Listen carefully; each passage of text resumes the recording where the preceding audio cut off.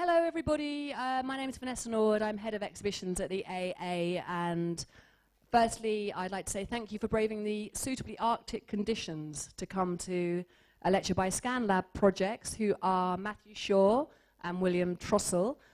I saw their work first last year in Venice, actually, where they'd scanned Howard Tompkins' Young Vic, and they have this. I was thinking about, maybe it's my way of thinking about technology. I was thinking, oh, they really transcend the technology.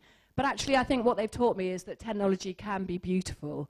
The images that they come up with from their 3D scanning of projects have this really beautiful quality, I think, a real kind of sensitivity about the environment, about the object they're scanning. The exhibition that we've got next door, which is on until February the 9th, is a project that they undertook with Cambridge University and Greenpeace.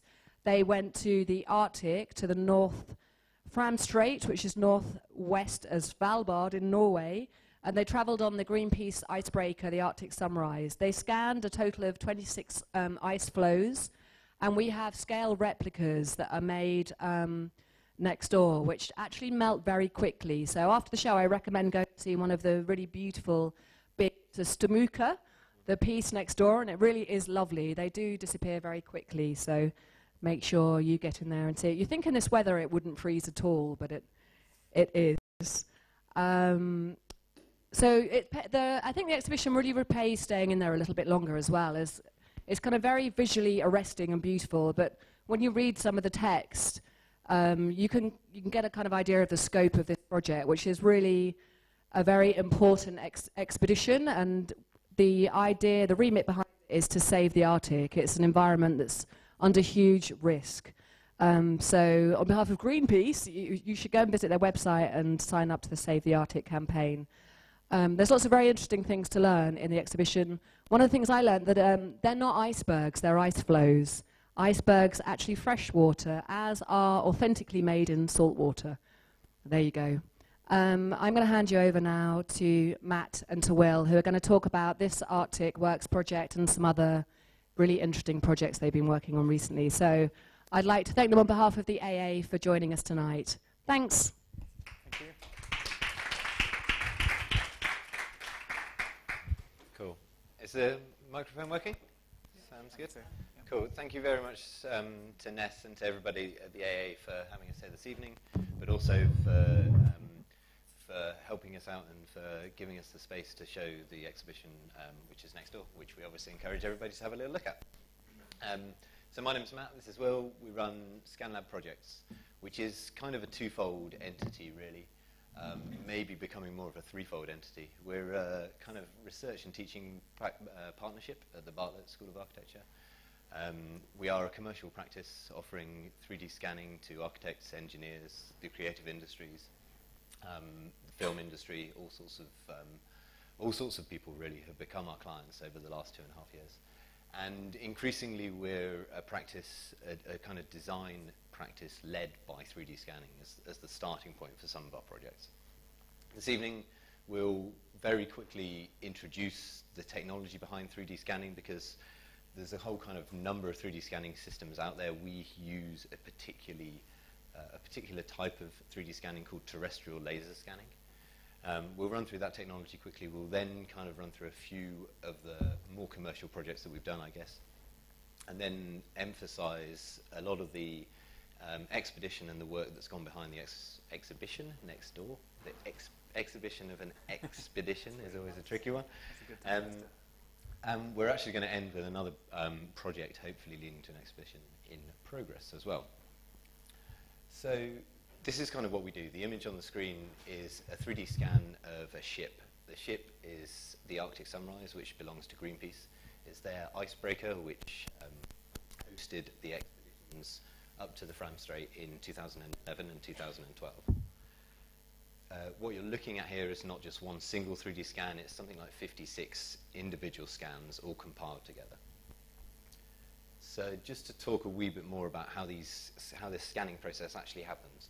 We have an instrument which is kind of sci-fi looking instrument which we pop down on a tripod.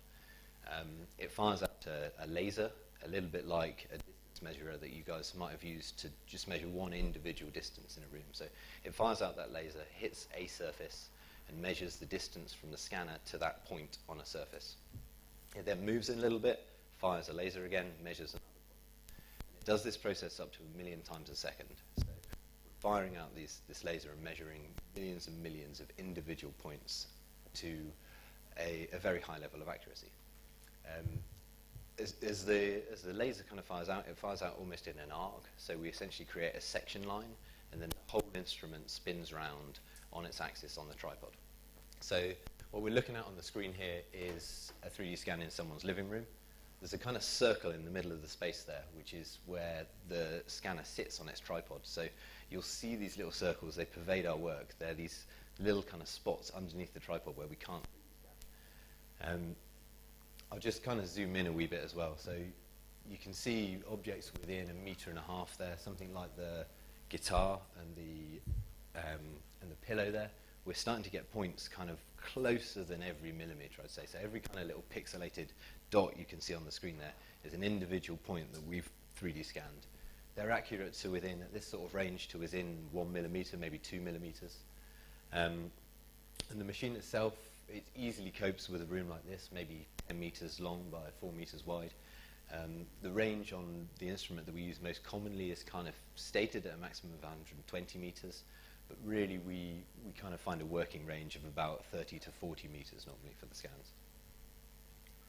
So we build up these models out of millions and millions and millions of precisely measured points. As well as being precisely measured, those points are also coloured. The scanner essentially has a built-in camera, so we take colour information in exactly the same way that you might take a photograph. We capture the light conditions in exactly the state that they are in when you're in that space. So it's quite a time-based activity, really. When we're looking at this living room here, we're not just looking at that living room like a surveyor might look at that living room. We're looking at it in the exact kind of moment in time when we went into that space, when we captured that space. The scanner also can't see through stuff. So you can see in this image here, there's kind of several shadows being cast by, for example, the sofa. So the way that we get around that is we start to link scans together. So we pop the scanner off in one location. The scan takes about 10, 15 minutes. We then move to another location and link the scans together using a whole series of different reference objects. So in this particular instance, this is 3 scans on the ground floor, another couple of scans on the first floor of this building, and then we've kind of crept outside. So first scan up on the roof, second scan up on the roof, a first scan in the street, a second and a third scan in the street. So we're looking at maybe half a day's worth of time on site on that particular job. And in this particular instance, this is a surveying job for a small experimental architecture practice who are actually looking to insert a prefabricated steel structure directly above this building. So it kind of nestles above and sits on the existing roof structure. So this model kind of starts to get pulled apart. They start to analyse it for the structure that the building has. They start to analyse the inhabitation below, but also start to use this model for kind of rights of light modelling and that sort of thing. So we tend to kind of deliver this as a 3D model. This is a piece of 3D information that can go straight into a design program that all sorts of architects and engineers are very comfortable in using. But we've also kind of taken the survey drawing to hopefully another level where we're not just surveying the kind of position of walls in a building, but we're surveying the position of post-it notes on people's books and the title on the books and the pieces of fruit in the fruit bowl. And there's a kind of strange level of invasive truth about these snapshots in time of a building, but also of the kind of occupation of the building. So on a kind of commercial basis, I guess, we deliver to our clients these embedded 3D data sets within which we put the kind of 2D plan drawings, 2D section drawings. I mean, it's not the most easily accessible technology to start working with, but we're going through the first few projects with architects now where they're finding this is massively beneficial and completely changing the kind of start process for a design. This is one of those projects that I'll talk about super quickly, purely just the survey work really.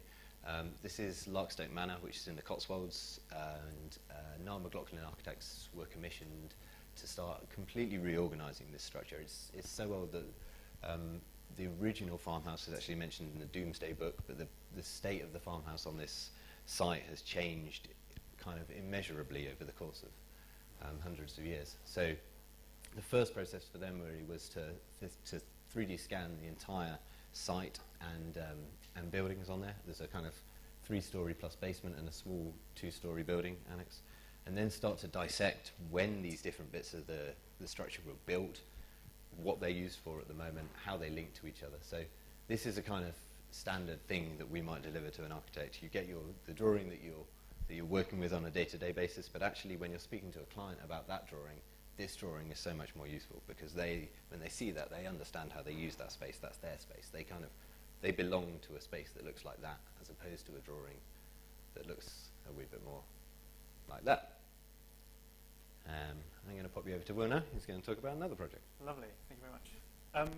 So this is part of the Science Museum, and is one of the few large galleries in the Science Museum which brings back so many memories of my childhood and running through the Science Museum and looking at all of these amazing models. This is the shipping gallery, which has since been decommissioned and is making way for a new and exciting exhibition about communication and information in the Science Museum. And we were asked by the Science Museum to create a digital archive of the museum and focus on the entire space and some of the thousands of exhibits which are stuffed into this space. So we've just about to launch very soon this animation, of which we've got a little snippet of. So I'll let it play through. But you can see here, it's full of all of the model boats made by tens of granddads and dads in their sheds. There's replicas of steam engines, paddles, propellers. There's everything you could ever think about which would be associated with the maritime is there in this gallery. So we were there after hours, and we spent about a week looking through this, arriving at kind of 6 p.m., leaving about 9 a.m., and it was a really amazing experience to be in that space for that long, to really kind of get to grips with all these amazing exhibits. So where this is going now is looking at being able to make a digital replica of an exhibition, which for this one is not there anymore, but has a huge importance for our almost national heritage here. So we've got a few things that we'd like to do with this in terms of recording and actually taking back and putting to paper some of the wealth of information that people have which exists beyond this exhibition. All of people's photos and all the personal accounts which relate to some of the exhibits here. So I'll just go through a few of the plans. Sorry, nothing's coming through. You're not hearing me. So How's that? Can you hear me? If I do a 1, 2, 3. Lovely. Okay. Now I've got two things to hold. I don't know if my brain can do all that. Right. So here we have a plan, and as Matt was explaining earlier, we can take our drawings from whichever view we fancy. We can start cutting bits up. We can start revealing the inner workings of the gallery to our heart's content. And so these are just some shots that we've begun to extract from the model. But what we'd really like to do is be able to allow people to input information back in, make an interactive drawing where people could identify objects in the museum and start adding information about them into that, making a sort of public archive in a way. And so those were the short sections, and here are very obviously the long sections through that part of the gallery. And you can see it's just absolutely stuffed full of amazing bits and bobs. And so I'll just zoom through a few of the final things.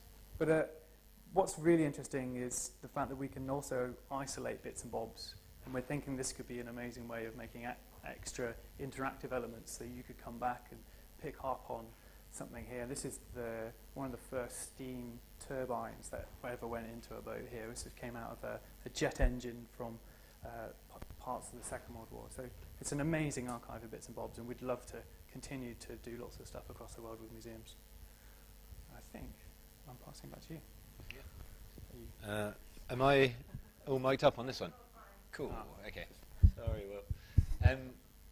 I think what's kind of important about that last project as well is that that gallery space doesn't exist anymore now. It's been completely dissolved. Those models have gone back to all of their owners, and yet there's this kind of strange forensic copy of that space as it was, the exhibits, but also the way that those exhibits were laid out. And it's playing quite an important role in the memory of that space. Certainly for the Science Museum, they've got I don't know if it's hundreds, but tens of people whose lives almost depended on that gallery. They loved that gallery so much they'd visit it kind of on a weekly basis and still discover new things. And the way that hopefully this kind of digital archive of it will keep that space alive for them, I think is quite interesting. This is another exhibition which we won't dwell on too much. It's the Bartlett Summer Show from a couple of years ago. You guys have possibly seen some of the animations that we've created. We've scanned the Bartlett Summer Show every year when it's been installed for the 7 days, which is held in the kind of end of June. But we wanted to kind of talk about this project a little bit more, just to start to kind of critique, I guess, 3D scanning as a new form, potentially, of photography. We're certainly finding, as we explore this technique, parallels with the ways of working and the ways of viewing that we imagine early photographers started to see. So the difference between these two slides here is this is a set of colour scans all linked together, quite successfully explaining a series of spaces. This is just one of those individual scans, exactly kind of raw as it comes out of the 3D scanner. So what we don't have here is any of the colour information. What we also don't have here are the surrounding scans. So the nature of the scan and its ability not to see through anything, but only to kind of survey a skin of its surroundings starts to become much more apparent, I think, in this image and this kind of series of images. So the idea of shadow casting from the scanner becomes quite interesting here. The idea of light sources becomes quite interesting as well, because certain objects are closer to the scanner, they get scanned in more detail. So in these images here, the white spot down there isn't necessarily any whiter than something on the kind of left of the image there. It's just brighter because it's got more points on it. So there's less distance between the points that we're seeing in these images here. So I guess the other kind of strange parallel with photography is that when we take the scan, we do one thing, we set up the machine and it takes its photograph, and there's very little we can do to change that. The machine sees what it sees. It has its own kind of quite specific point of view. But there is a kind of set of processing that we do, not in a dark room, but a very digital set of processing where we take that 3D data and then we start to curate views from that data. So there's quite a kind of a curatorial and editorial process that can go on in there. And this idea of using the machine to cast shadows and to define a site that's much more specific than the space as it is, but is a site that's only kind of seen by the machine, I guess, is quite interesting. This is another way of looking at exactly the same scan as we see in this photograph here. But rather than looking at that data in 3 dimensions, we're looking at it unfolded in 2 dimensions. So this is what we call a planar image. It's everything that the scanner can see flattened out onto one piece of paper. And if we start to kind of zoom into that, then you start to see a little bit more about how these images are made. So every pixel in that image is not just a pixel in an image, it's a point in space with an X value, a Y value, and a Z value. I wanted to talk about this image as well because it starts to talk about scale. Everything that we've shown so far is kind of an architectural scale, a room-sized scale. 3D scanning like this doesn't just happen on the scale of buildings, it actually happens on the scale of cities. So a machine not dissimilar to the one that we use on a daily basis can be fixed to the underside of an aeroplane or to the back of a car and can scan live as that vehicle moves either across or along or through a city. So what we're looking at here is albeit a pretty low resolution version of a 3D scan of London. So the 3D scanner is sat on the underside of, in this case, an aeroplane as it tracks across the city, and it's scanning downwards and measuring the heights of buildings. So we're not talking about the same level of resolution. You're not going to need to worry about post-it notes and the information on them from an aerial scan, but Yet. but it is a phenomenally kind of rapid way of gathering 3D information about urban spaces and landscapes and essentially the world. And we're super, super interested in this idea that digital versions of cities start to exist and coexist alongside the physical versions. And they're digital versions that at the moment are kind of only being updated by professionals and then semi-professionals like us. But actually, the ability for amateurs to start to edit these virtual versions of cities, I think is quite a increasingly interesting and important move. This image here is about 5 or 6 years old, actually. It's one of the images from my master's at the Bartlett. And it's the very first bit of large-scale 3D scanning data that we got, actually, from, I've just seen Mona in the audience. One of her colleagues, Stuart Robson, handed us over this 3D data set. This image is of the same part of London. We're just outside Parliament here, and this is something that we did when we first got our hands on our first scanner. What we're doing here is scanning, but we're not doing a lot of the editing that we would normally do to our scans. So in the very, very center of the image here, you can see the tiny little dot, which is where the scanner is. The very extent of this sphere of information is about 150 meters. It's the very maximum that the scanner records information at. And you can see towards the center of the image the outline of buildings. But actually, what we've kind of chosen to include here are a lot of the mistakes that the scanner makes as well. These are mistakes that we kind of know pretty well and we get rid of quite a lot of the time. They're kind of echoes almost. It's to do with the way that the scanner sends out different wavelengths of infrared laser to capture its data. And it tends to make mistakes but make them at distinct kind of wavelengths, so you get these echoes of things that it scanned. We're very interested in this because although the technology at the moment takes a lot of kind of man management and a lot of processing, that's something that will always become more and more automated in the future. And the ability for errors like this to get mistaken as truths, I think, is quite an interesting thing. This is the exact same scan, but rather than shown in plan, it's shown in section. So this kind of halo of noise and unscanned bizarreness is the scanner very rarely makes a mistake unless there's something there. It doesn't really scan nothing. It makes some mistakes because of the wavelengths that it's sending out, but generally speaking, it's seeing something. I don't know, the images just give us some sort of space to start thinking about those things, I guess. This is if this project here starts to be a little bit politically motivated because of its location and because of the way that it's examining London and Parliament, this project here is definitely a politically motivated one. This is something that we're doing with forensic architecture, E.O. Wiseman, and Susan and Francesca and the guys over at Goldsmiths. We went to this site here, which is an ex-concentration camp from the Balkans War, near a town called Amasca in Bosnia.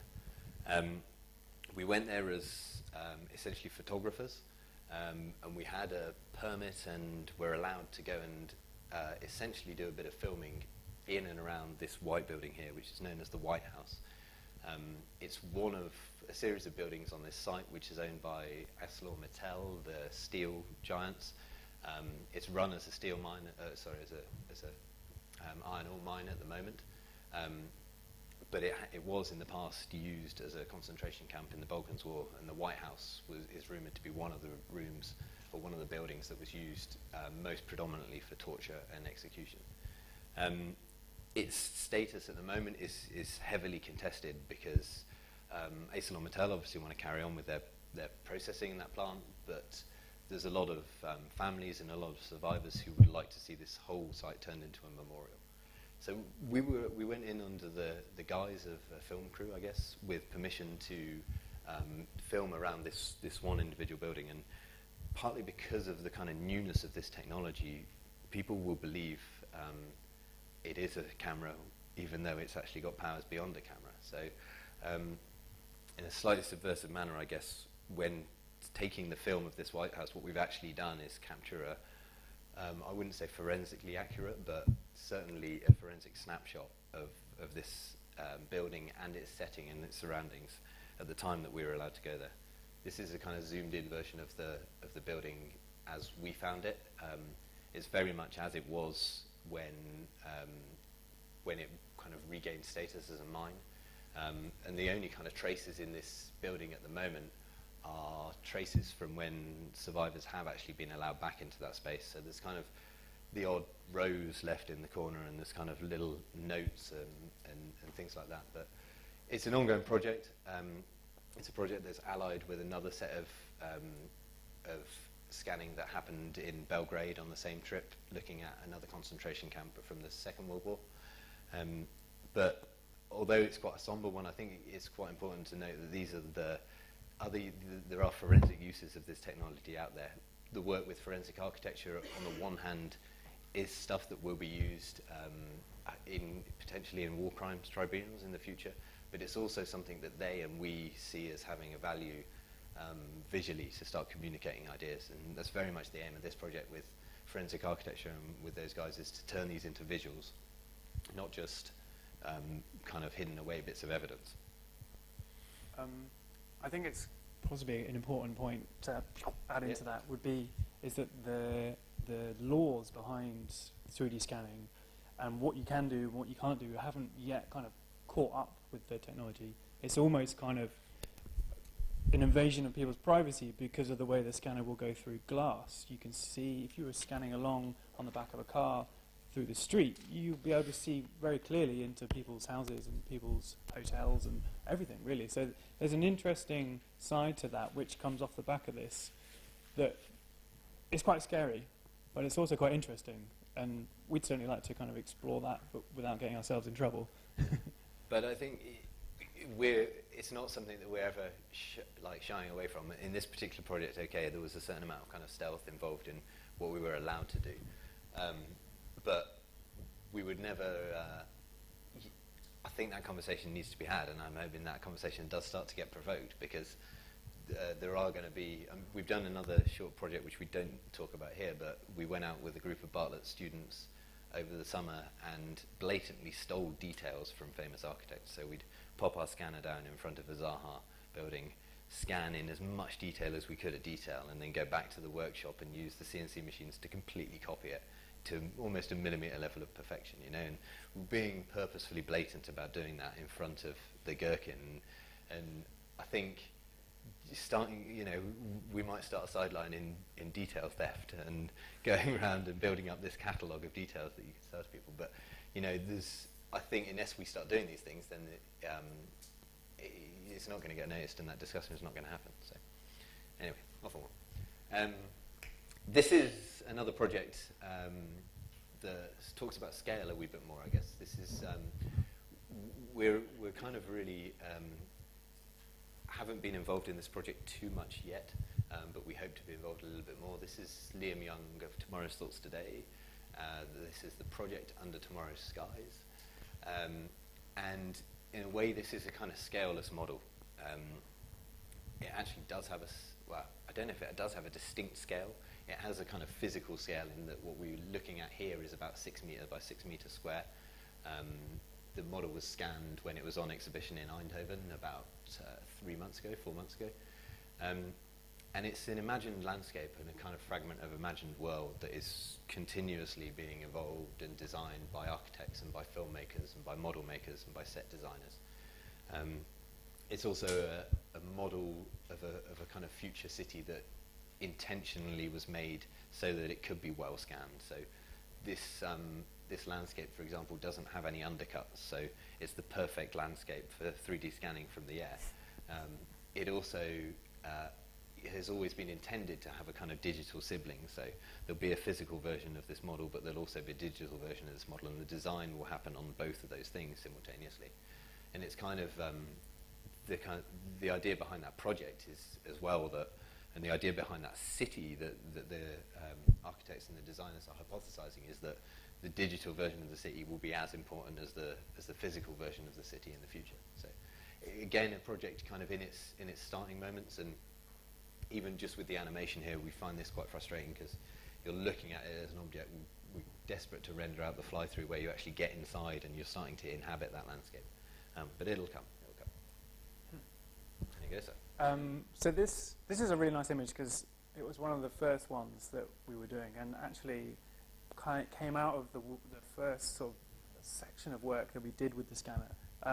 When it arrived as a research tool at UCL, Farah, who make the scanner, were interested to see what architects and designers would do with it.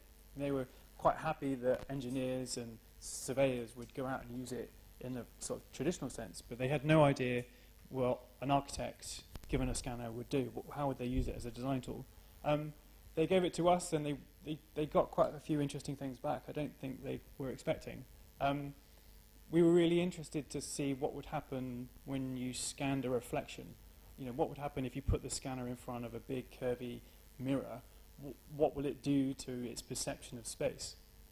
So this image here is, as you can see, the little tripod in the center of the room is where the scanner was set up. And within one corner, we set up a humongous kind of 8x4 sheet of shiny mirror and just set it going. And these were the results. It was absolutely fantastic.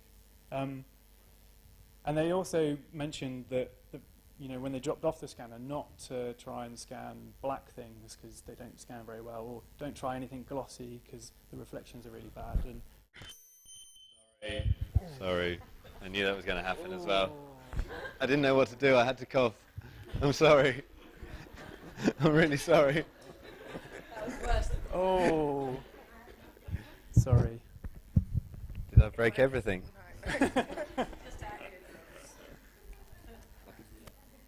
Well, if you were asleep, you're not now. Shall I just project? I'll try and project. Okay. No, mine's not working. Sorry. You'll be taken outdoors and shot.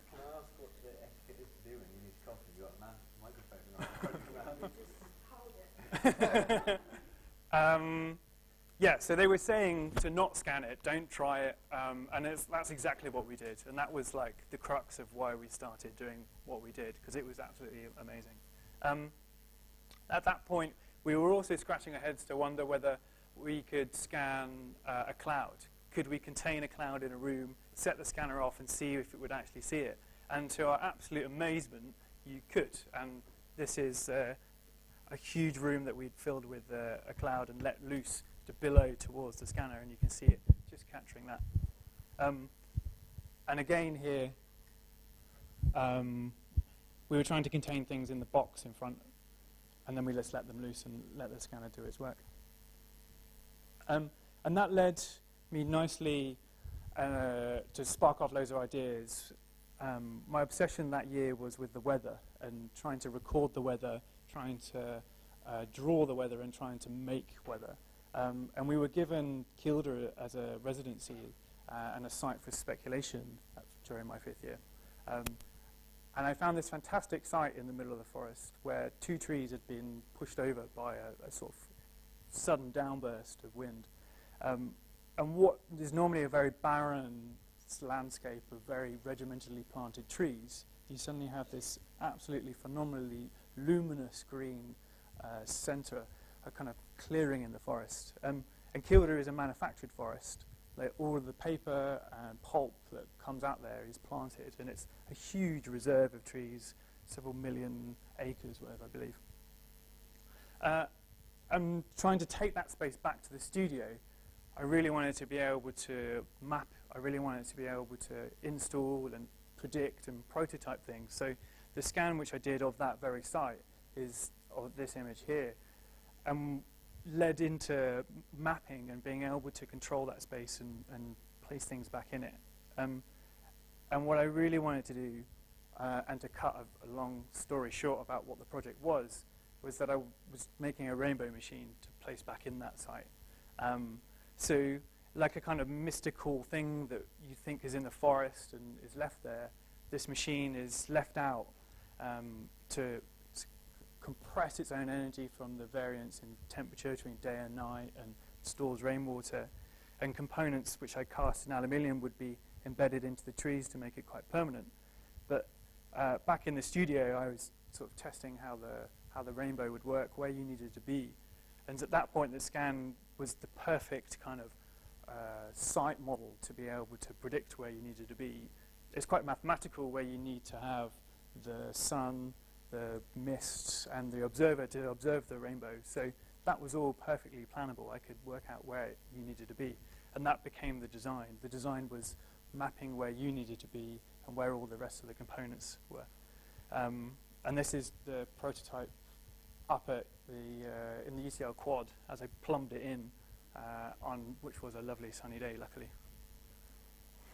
And that was where the space and the scan and the prototypes all collided. And it was a 3D world where I could prototype things and install things and test them and put them in.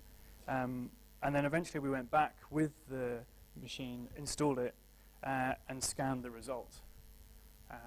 And there we go.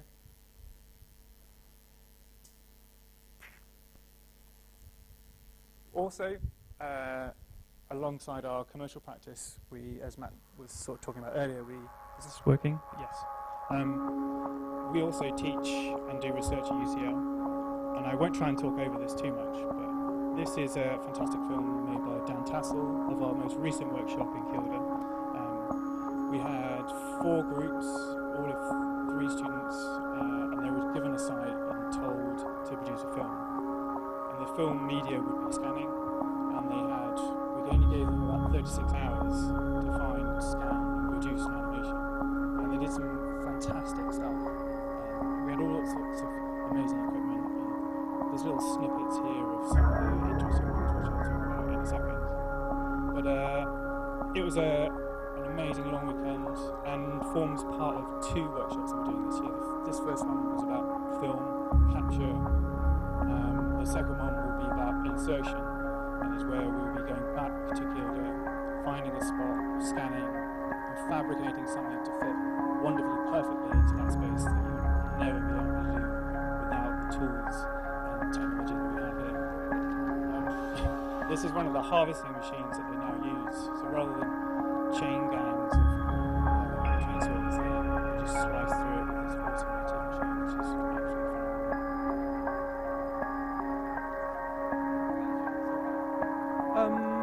I don't think so. I think we should probably jump on before everyone falls asleep. Anyway. No, I meant the whole actual one. The whole actual, these ones. Yeah, these are amazing. I'd love to show you these. This is, I forget their names, but they were really, sorry, come grab me afterwards and I'll tell you. But they were really interested in the sense of scale that you can be lost in the world of CAD, and especially the world of points. You know, these, on some sort of conceptual levels, could be viewed as atoms. They could be, at the other end of the scale, they could be galaxies. You could be here wandering through the outer universe. So what they really wanted to do was start in at that micro level and pull back out to that macro. And the audio that accompanies this was a fascinating moment where they took the data, which is obviously just points in space, X, Y, Z, and they fed that into a computer-generated audio machine. So the sound is the space also, so it's got a nice interesting pattern there. And this whole video loops, so you start in, you move around, and they're all on the website. If anyone really wants to have a look, there's another 3 or 4 of these, so I'll move on before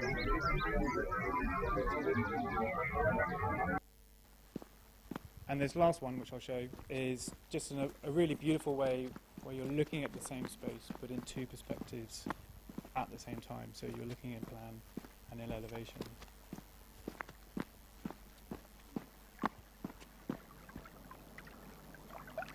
I didn't mean to interrupt this video earlier. I just wanted to say what's quite lovely about this video is that, or the landscape that you're seeing in this video, is that this landscape doesn't actually exist.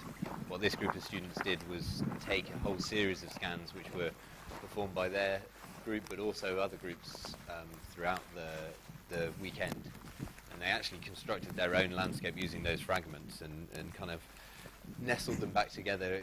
Quite a delicate exercise, you know. They almost went through the planning process of laying these different fragments out together, but somehow managed to merge them together with a soundtrack that gives the illusion of this this space and this kind of summary experience of their weekend, but actually doesn't exist at all. These sites are up to kind of 5-6 miles apart, and can't ever be viewed like this unless you view them in this kind of digital way.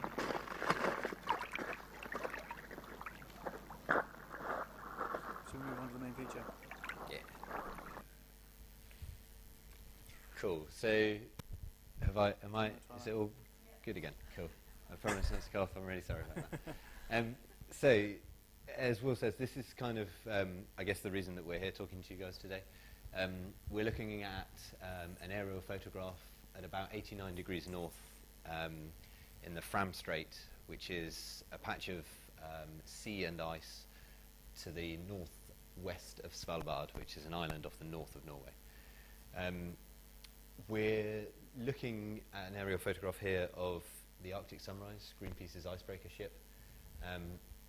And the reason that we're looking at this aerial photograph is that it kind of fits into a sequence of scientific readings which are being taken of this area. So the scientists that we were working for are based at Cambridge University under the guidance of Professor Peter Wadhams.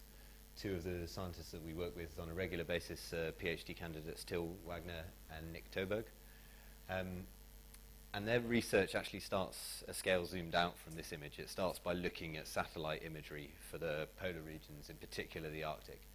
There's certainly one dedicated satellite called Cryosat, which is permanently mapping the poles, specifically with the extent of looking at ice, or with the intent of looking at ice extent.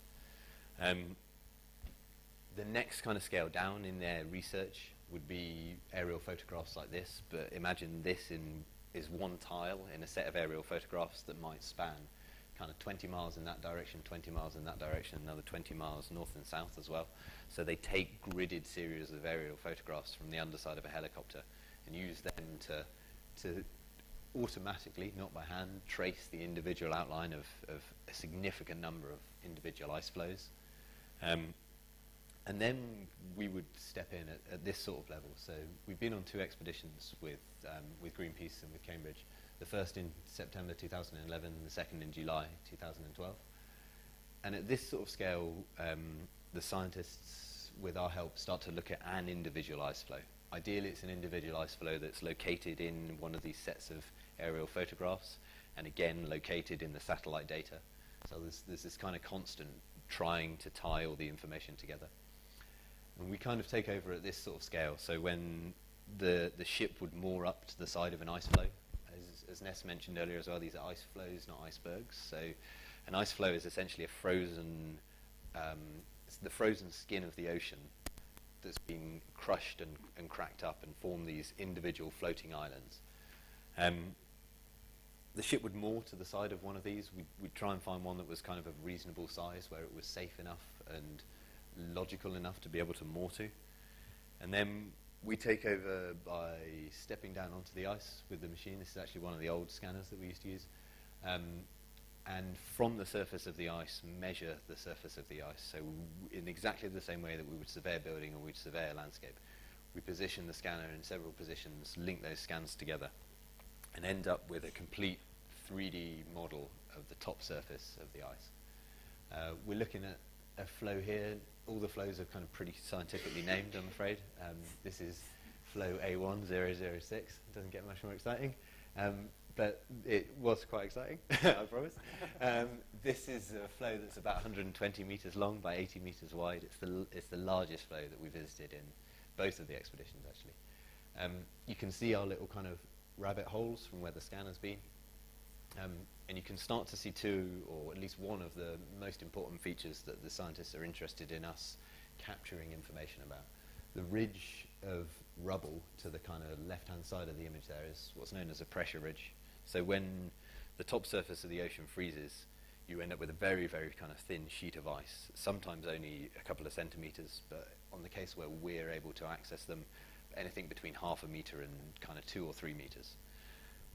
Due to the ocean currents, those pieces of ice start to crack up, or that skin of ice cracks up and then is pushed or pulled apart. When they're pushed together, you get a kind of plate tectonics action happening, so a pressure ridge, 2 bits of ice colliding together, bursting upwards in these ridges, but also bursting downwards as well.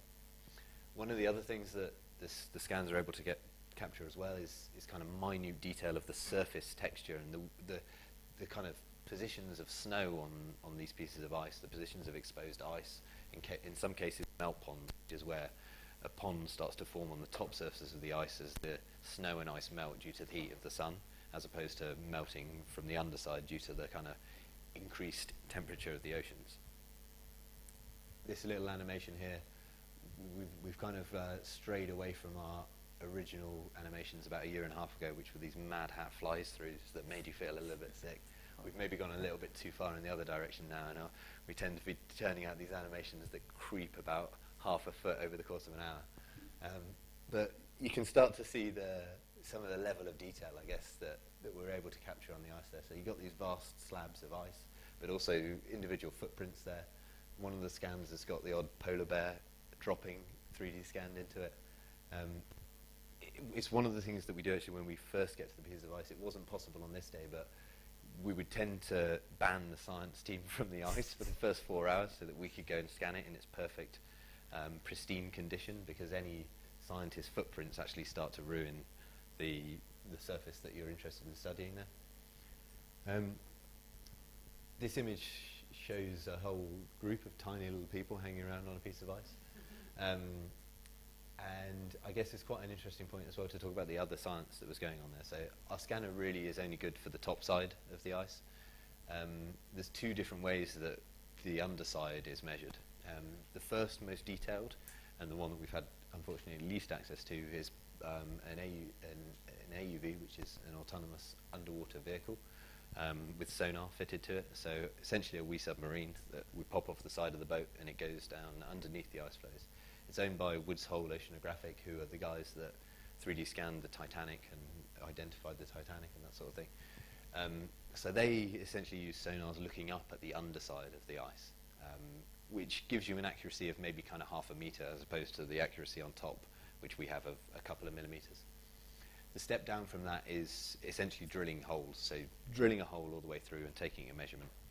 And the science guys would drill a hole. We have these kind of ridiculously long drill bits up to 8 metres, and literally drop a tape measure down and measure. But there's two different things that you're measuring. The first is the freeboard, which is the amount of ice that sits above water level, and then the draft, which is the amount of ice which sits below water level, which is approximately 7 times more ice underneath water level than there is above ice level. We'll talk a little bit more about how that gets translated into the models next door.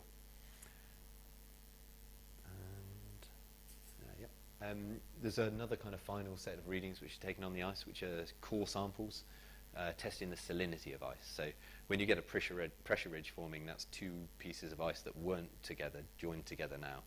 Quite often those bits of ice are of varying ages. So you can take a core sample of a piece of ice, check its salinity, and as ice ages, it loses its salinity. So a piece of kind of 3-year ice compared to a 1-year ice will be much less saline. I guess it's quite a good moment as well to talk about I might get a little animation playing when I talk about that. One of the importance of pressure ridges to the Arctic is that they store, it's kind of only really being discovered, but it's between 50 and 60% of the volume of ice in the Arctic is actually in these pressure ridge formations, because the rest of the ocean, the rest of the ice is very, very thin. It's a skin essentially, and these pressure ridges actually start to become quite solid, voluminous objects. So what that means, as well as just being more ice, is that they actually act as kind of coolant for the thinner ice around them. So it's pressure ridges that have enough cold, I don't know for want of a better word, inside them to last the summer months and to keep the rest of the ice around them cold enough to not melt. So the science guys are particularly concerned when they start to see pressure ridges breaking up in the summer months. There's a couple of kind of quite unique experiences that happened over the course of the expeditions. This is a super strange piece of ice. It's the largest piece of ice that you guys will see in the exhibition next door. It's called a Stamuka, which is the Russian name. Stamuka or Stamuki are pieces of sea ice which are at least a couple of years old. They've frozen when they're part of the ocean, but then in the summer months they tend to get beached on the shores of kind of Russia or the northern shores of Greenland, where they kind of quite often find themselves either in strong tidal areas or in estuaries, where water, fresh water from rivers, runs over them and drops its sediments into them. So the reason that this looks kind of strangely terrestrial and has this kind of brown hue to it is that it's got terrestrial and organic matter in it, and it's a super foreign object in a very white or blue-white kind of Arctic world with nothing living, nothing brown really. So this piece of ice, the scientists were predicting, was kind of 8 to 10 years old. They thought maybe even up to 20. Did they in the end? They were unsure until they did their core samples. But yeah, Stomuka is so large; they take about 5 years to get big enough to go on a beach, and then it was a bit unknown, really. But some of the most interesting kind of surface texture, I guess, was coming out of these things as well. There'd be areas where a rock would be melting its way down through the solid pack of ice. There'd be kind of massive areas of runoff and areas of windswept snow. The salt crystals and crystals on them were amazing.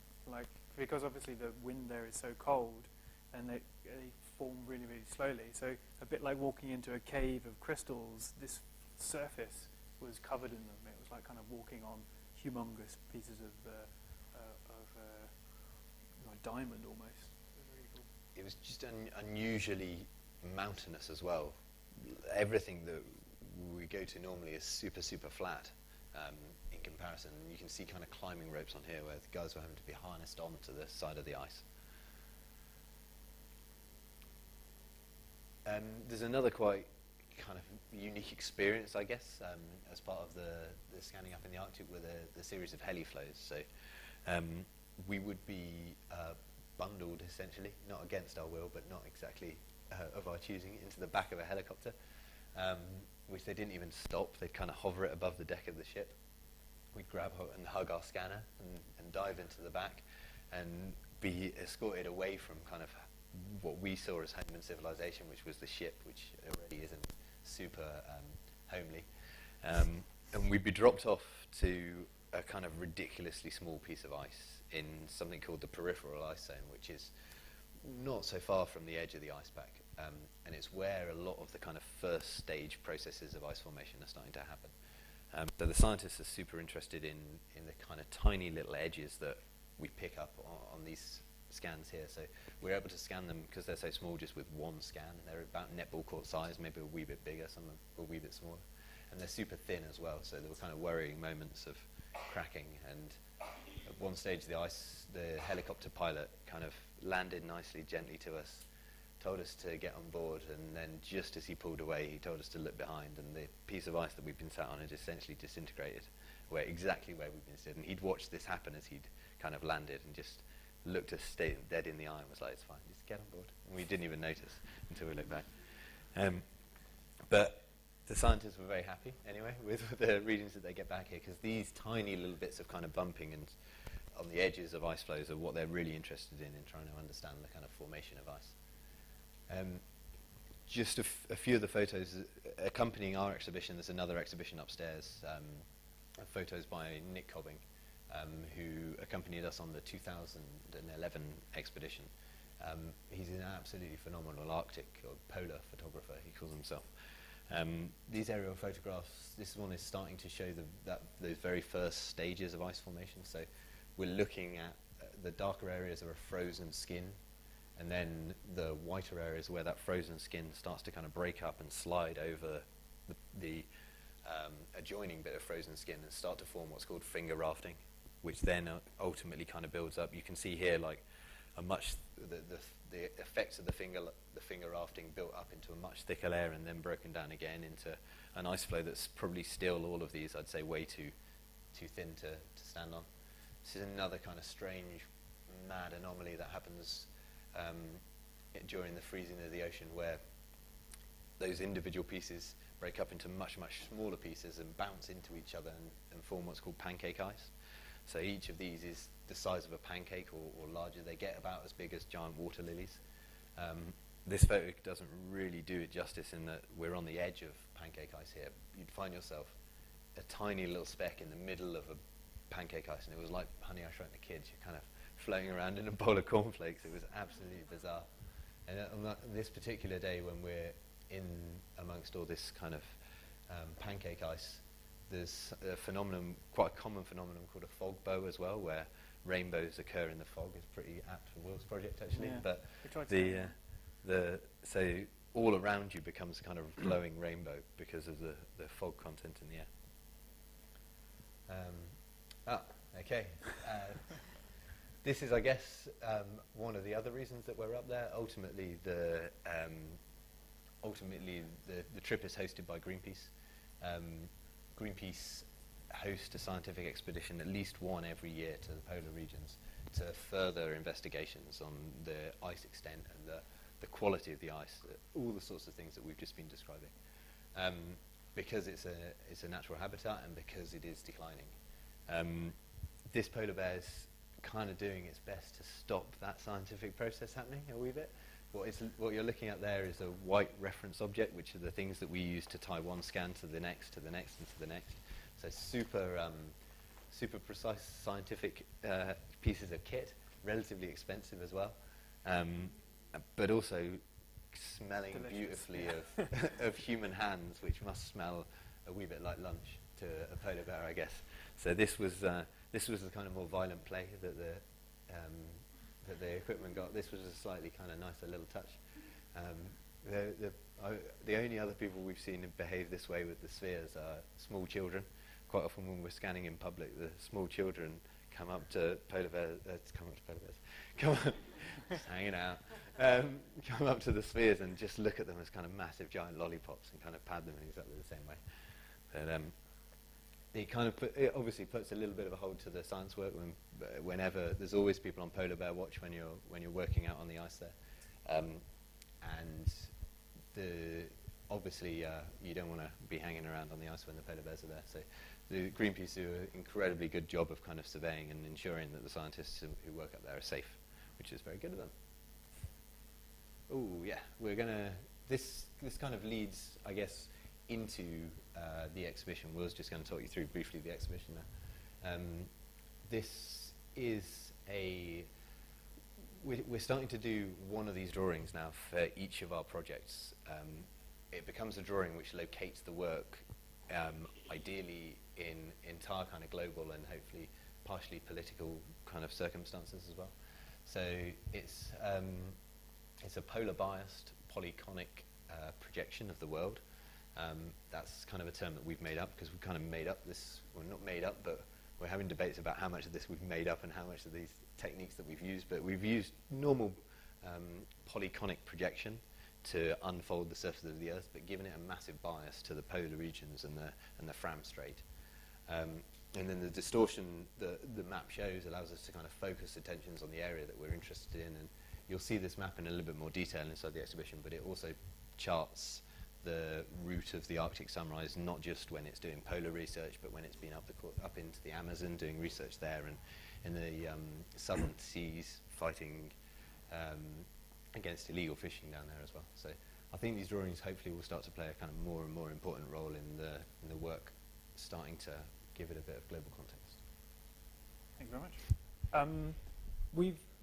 In the coming photos, we've also got some of our helpers and employees and fantastic team who have helped us out in the past.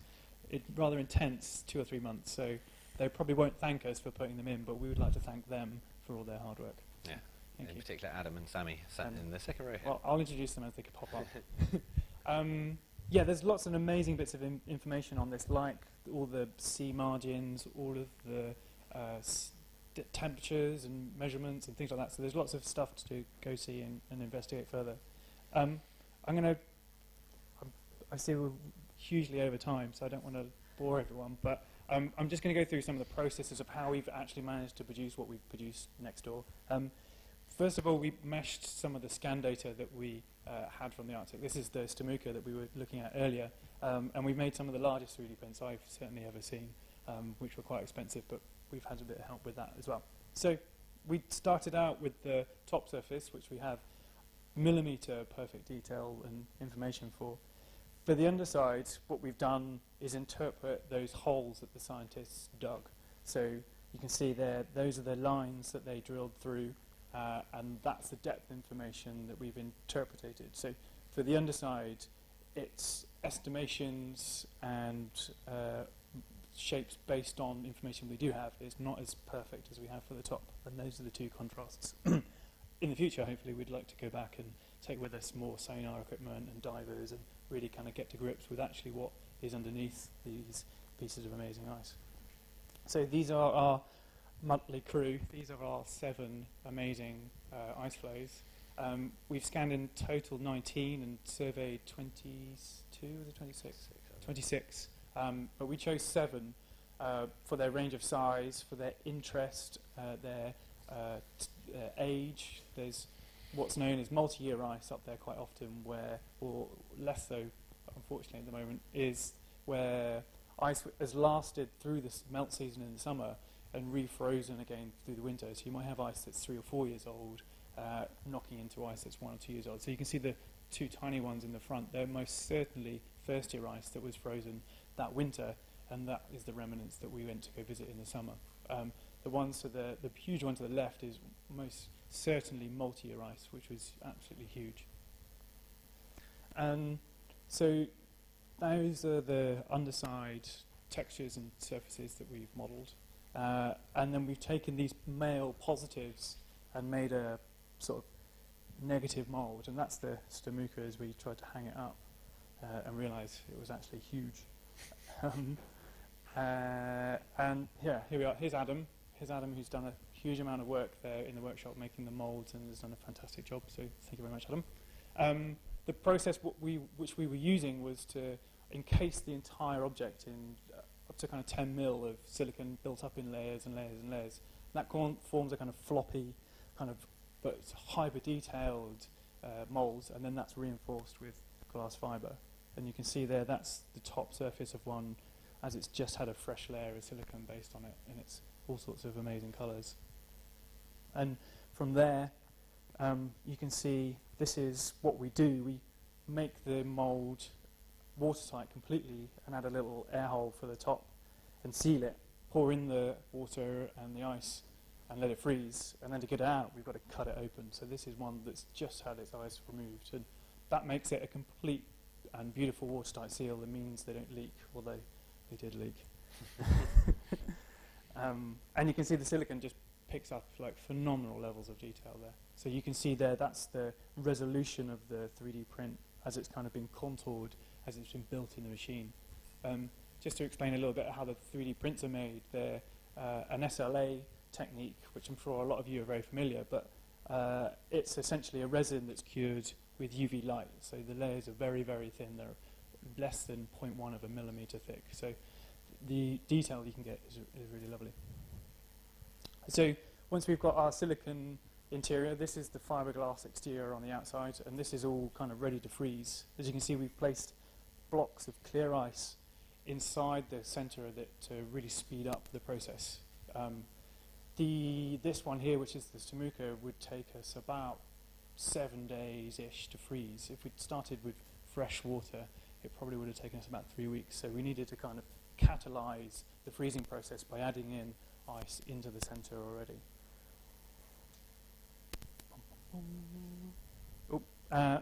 So this is us in our freezer container in Hackney Wick, which was a rather chilly -25, as we top up the moulds and fill them with water.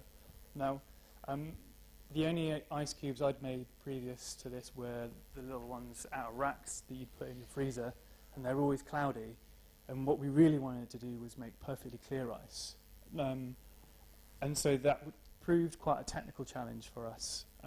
There's a whole array of fascinating scientific bits of information that you need to know to be able to do that. And we spent about a month and a half banging our heads against the wall and speaking to people and testing things, and it was a lovely process. I'll give you away a few secrets, but what you need to do is have very, very pure water. Any of the minerals or dirt or ions that are dissolved in water cause little seeds onto which crystals can grow. And those crystals grow quite quickly when they're tiny seeds. So that causes all of the whiting and all of the trapped air that you can see that causes ice to be opaque. If you shrink down and make those ice crystals as small as possible, it becomes perfectly clear. And so that's our aim, is to keep the crystals really small. And the slower and the longer you take to make those crystals, the better. So by moving the water in these molds, the ice was perfectly clear because it took so long for those crystals to form. And it's actually kind of more akin to growing than it is freezing. You start and the ice forms on the outside of the mold and slowly progresses towards the center. And that's why we have an open top, because as it freezes, the impurities are kind of pushed, and you need for those impurities to go somewhere. Otherwise they get trapped in the center and cause a kind of opaque middle. At that point, we got kind of bored with making perfectly clear ice, so we've also begun to mix it up a bit, add some other materials into there, add just normal Thames water into blocks, and add that mixed with all of the clear ice that we've already got. So you can see here, all that white and mess kind of interlinked with beautiful clear pieces of ice. So it's been an amazing process. And that's another lovely shot where you can see exactly what I was talking about there. So we've made all these pieces of ice, and we were very aware that to keep them there would require refrigerating the room, but that wasn't really what we wanted to do. We want to kind of take process and interest in the fact that these are temporary things, and it also kind of coincides with some of our opinions about what's happening in the polar regions, and it also allows a platform for all sorts of discussion. So we've allowed them to melt, and obviously the consequences of that is that we want the water to be captured and stay in the space. So beneath each of the plinth is a steel box, perfectly fabricated to be almost the exact volume of the ice above it. And we've just placed little drip, kind of almost gargoyles on the corners of each of these plinths so that the water will rush down them. And as we found out, it's actually quite a loud and quite beautiful noise as you're in the gallery space. You can see all these. How was that? And then we should just explain a little bit about these. This is the scientific information that was recorded. So these are all the drill holes and all of the core samples that were made. And we wanted to visualize that and incorporate that into the ice.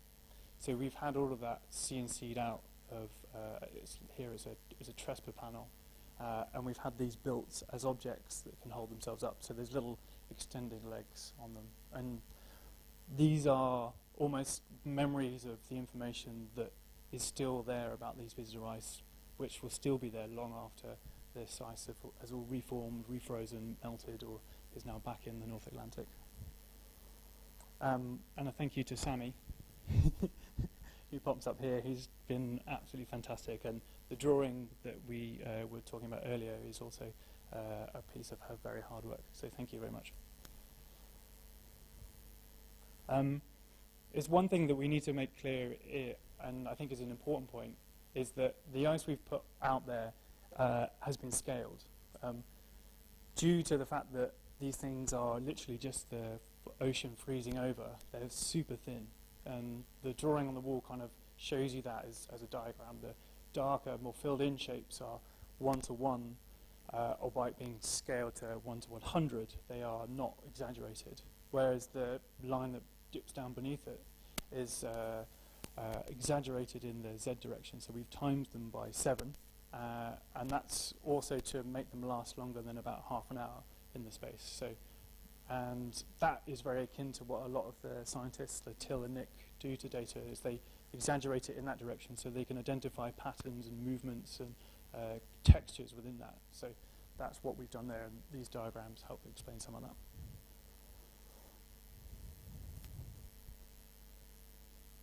And I think that's it. Wow, we've got another little secret project. Are we going to... Should we, have we got time, or should we? I think we should wrap it up. Yeah? Because we've got two options. We can tell you what's going next. We can take a few questions. Yeah. Yeah. Oh, sorry. Electric shock there. First of all, I'd like to say thank you both very much. That was very brilliant and interesting.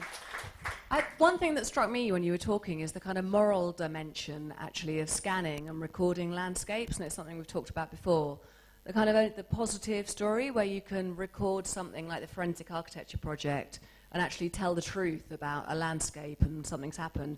But also my kind of worry, which I know I've mentioned before, is that you wonder if by recording something and scanning it, it then acts in lieu of the actual landscape, like in terms of the architect with it being lost. And you talk about designing posthumously. Do you think there's a danger where this technology will be used kind of in lieu of actually worrying about saving a particular landscape? Sorry, that's a very hard question. No, I mean, I think it's definitely something, especially working with Greenpeace, that has started to come up again and again and again, that there can't be this kind of idea given that, well, it doesn't matter because it's gone. We've got the digital record of it, it's fine. I think it's one of the reasons why we're so kind of pleased in a way that we've gone through the making process in this project here, because it's, as soon as you get these objects out of a computer again and into physical materials, then they start to exhibit their real properties again. So, for example, when you walk into that room, you can feel a cold draft coming from the ice there. And so, on a larger scale, yeah, I think there's a massive danger of people kind of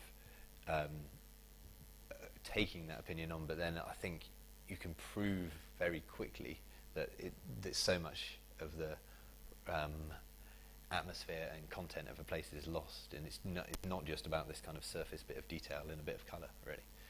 So it's something that with the other project that we were going to dabble onto there as well, it's all about getting scanned stuff back out into the real world and kind of making it up in the real world.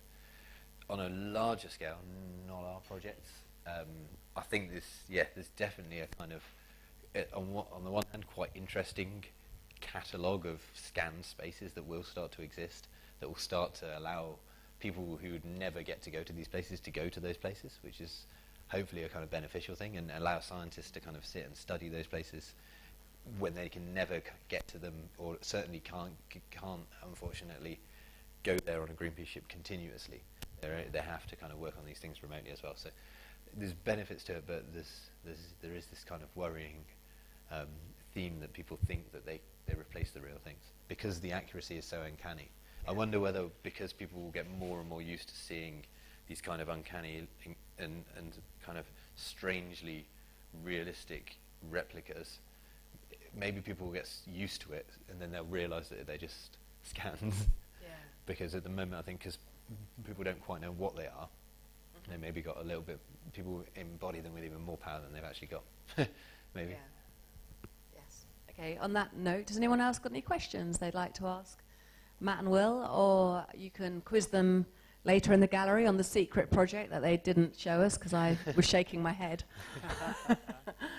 Anyone like to ask any more questions? Yeah. Yep. Hello. I was just wondering, you said that the scan had a built-in camera.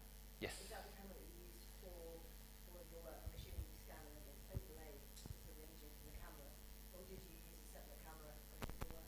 It varies from project to project and on lighting conditions and all sorts of things, but we quite often use an external camera to get really good photographic quality as well. And there's kind of pluses and minuses, a time minus when you start to take other sets of photographs as well.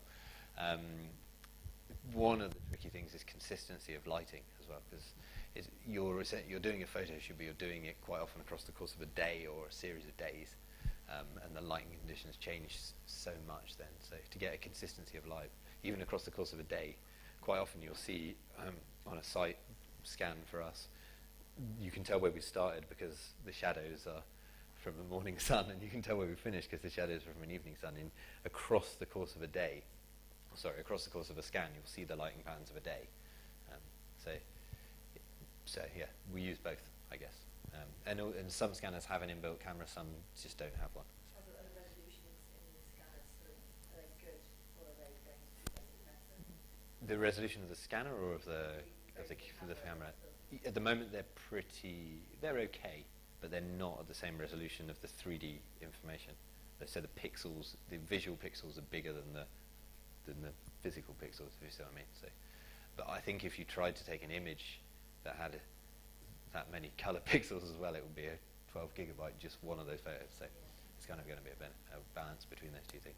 We do spend a lot of our time, unfortunately, battling with these enormous data sets and these enormously kind of complex processing workflows. But hopefully the results are pretty. Yeah, they certainly are.